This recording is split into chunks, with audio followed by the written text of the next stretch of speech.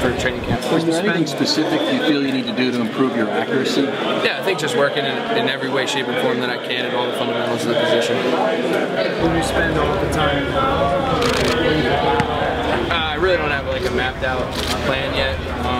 I know what I want to do from a work standpoint, what I need to get, what I need to work on, and where I need to work out all that stuff. But whether that be back home or here, I'll play that by ear.